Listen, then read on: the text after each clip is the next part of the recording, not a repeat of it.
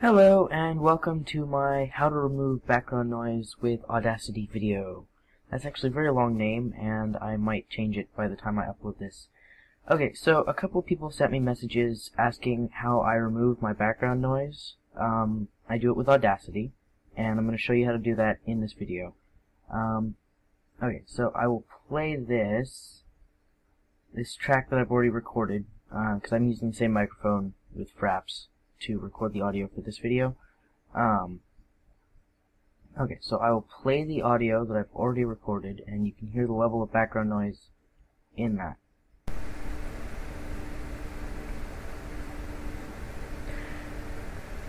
Hello, this is a test track to show the level of background noise that would be in my videos if I did not remove the audio with Audacity.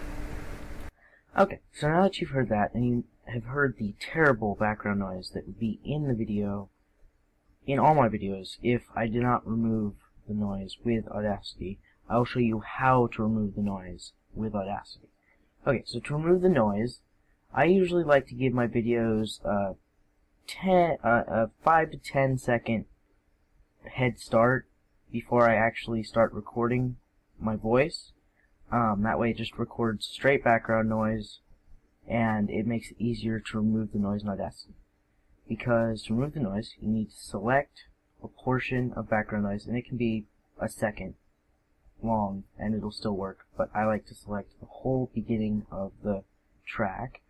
Then you go to Effect, Noise Removal, hit Get Noise Profile, and then hit Enter with that selected, and then press Ctrl A to select the entire track, go back up to Effect, and hit Repeat Noise Removal. Or just Ctrl R. They both work.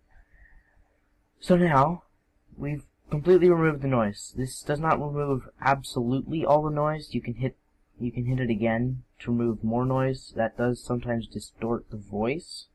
But I will play the track back. I will play the track again, and you can hear the difference.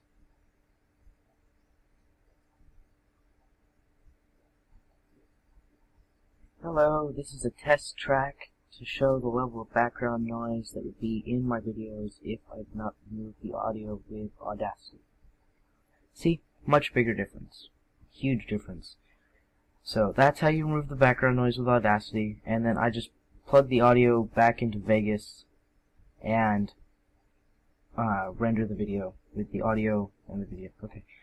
And it's worth saying, I think, that I don't use Fraps to record the audio while I am recording in-game, because when I go to remove the audio, it can remove some of the in-game sounds, like footsteps and stuff, and I don't like it when it does that. And it's just a lot easier to have Audacity open in the background recording my voice while Fraps records the in-game audio and the game footage. So that's the way I do that. I hope you liked this video. I hope it was a good tutorial for you. Yeah, so see you later.